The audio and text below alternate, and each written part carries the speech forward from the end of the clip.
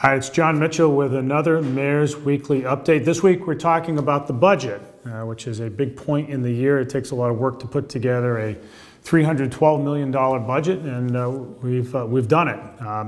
And as in past years, this year's budget has been an exercise in figuring out what our core needs are. We have a city that is constrained financially. That's not news to anybody. Over the years, we've seen growth in our tax base that hasn't kept up with the growth in the general economy. We've had a lot of job growth in the last few years, and that's great. We want to continue to accelerate that, but it hasn't translated just yet into more tax revenue for the city. So that means that we have to make the most of every dollar.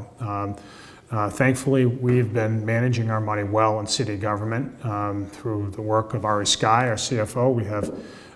We've achieved efficiencies that are unprecedented in the city's history and now have the highest bond rating by Wall Street in the city's history, which is a real mark of success. So what are those key areas that we're funding this year? Well, there are a couple.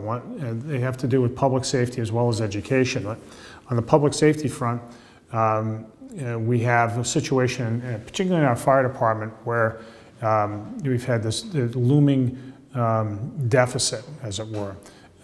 Most of the about a third, of the fire department, and when I got into office, was funded by what's called a federal SAFER grant. And we know that the federal government is not going to be permanently in the business of funding the New Bedford Fire Department, so we've had to bring firefighters incrementally onto the city payroll. We've had to do that in a way that ensures public safety and to try to avoid firefighter layoffs, and we've been successful in that. We've invested an awful lot of money in the fire department. We have millions of dollars in new equipment and repairs to stations, as well as a new station in the works, which will be the first in over 60 years. All good stuff, but it's going to continue to put a little bit of a stretch on the budget. Not a huge one, but one that's larger than other funding areas. Another area where we have put some more money is in the school department. The school department is funded at the net school spending level, which means that it's right at the point required by the state.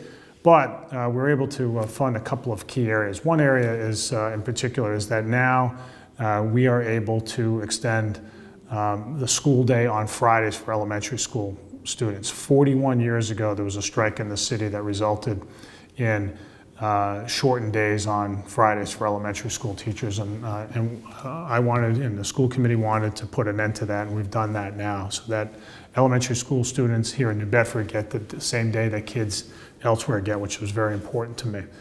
All in all, though, the budget is a steady as she goes budget. And what we're trying to do in New Bedford is get out of the habit of reacting to things, of playing catch up, of figuring stuff out after the problem arises. What we're trying to do is to anticipate problems, to think long term, to begin to foresee our funding constraints in the future, and also to seize on our opportunities. So that requires careful planning, thoughtfulness, really good engagement with the City Council, which has certainly happened during this budget, and I appreciate their hard work.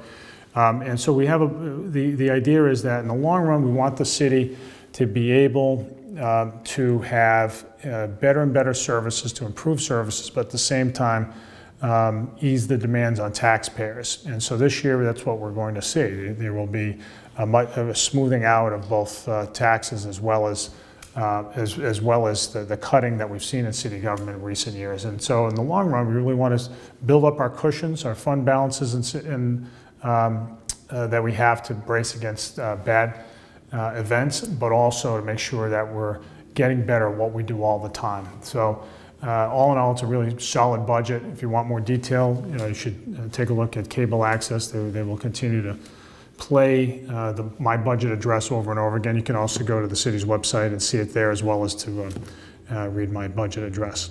Thank you, everybody.